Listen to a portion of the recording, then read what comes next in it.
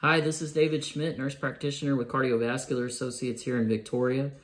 I'm here today to talk to you about non-modifiable versus modifiable risk factors in heart disease. Non-modifiable risk factors are those things that we can't change, things like age, race, family history, as well as gender. Age is important because heart disease and major heart attacks are often found over the age of 65. Gender is important because heart disease primarily was thought to initially be primarily a men's disease. However, we know this is not true. Heart disease is the #1 killer of both men and women in the United States.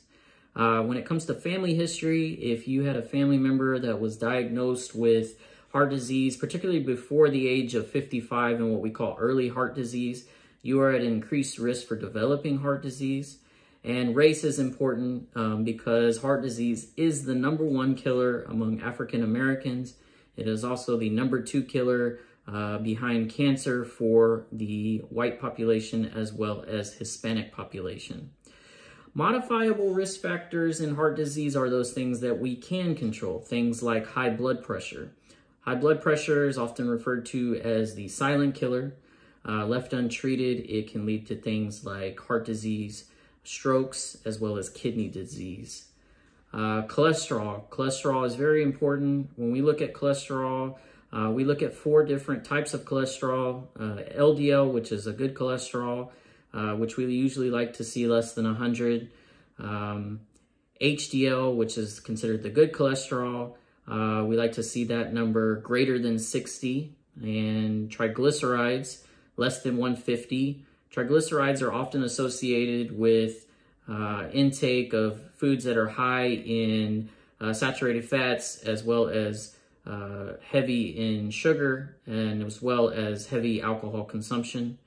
And total cholesterol. Total cholesterol usually will follow all of the other numbers. We like to sort of see that number less than 200.